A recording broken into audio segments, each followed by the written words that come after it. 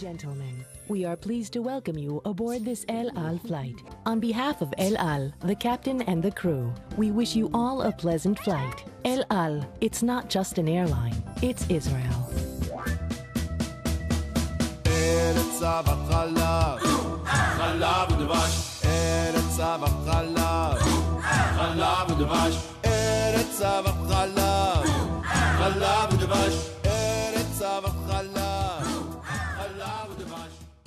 Looking back at Earth, that's home. That's where all human beings pretty much live. Yes, that little tiny ball. In the words of Ilan Ramon, looking back out of the window of my spaceship after launch, I saw the world as a little teeny tiny ball and couldn't figure out how it is that people don't get along. To the moon is a tricky thing.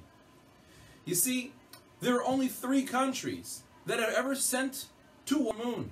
The United States, Russia, and China are the only countries to have ever landed on this very surface.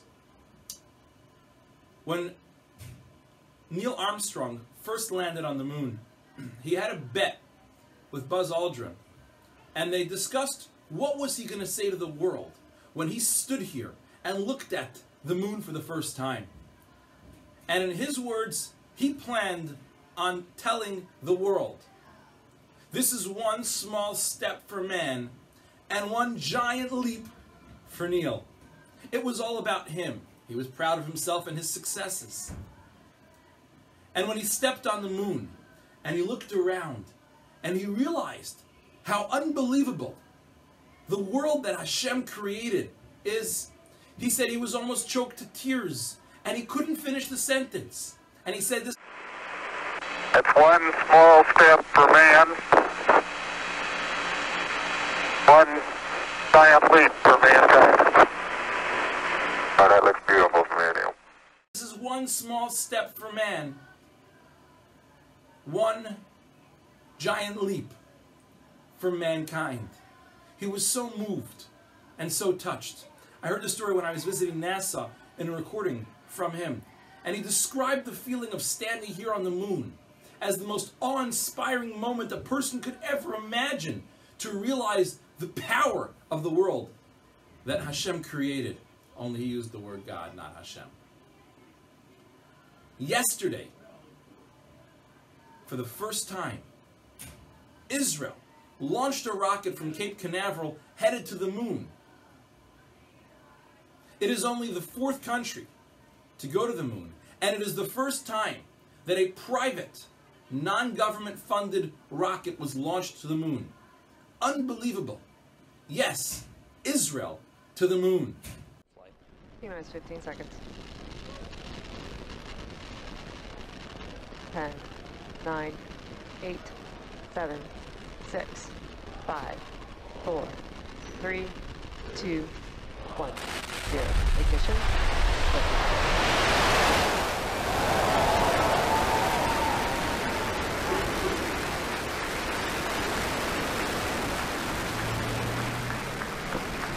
Vehicle is pitching downrange. Stage one propulsion's nominal.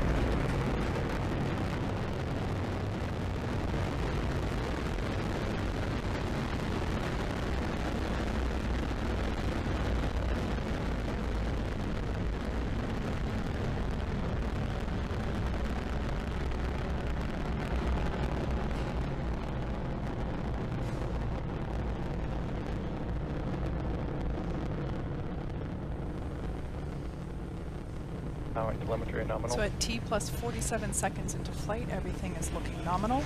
We're currently preparing to throttle down as we enter max Q.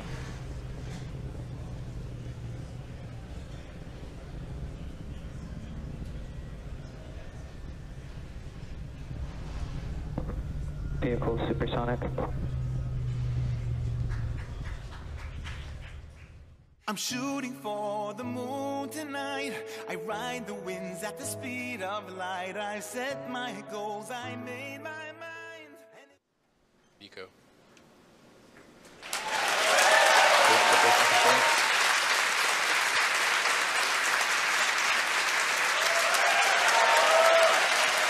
And there on your screen you can see that the second stage engine has lit the gorgeous red orange glow of that nozzle. We're now at T plus 3 minutes and 5 seconds into flight.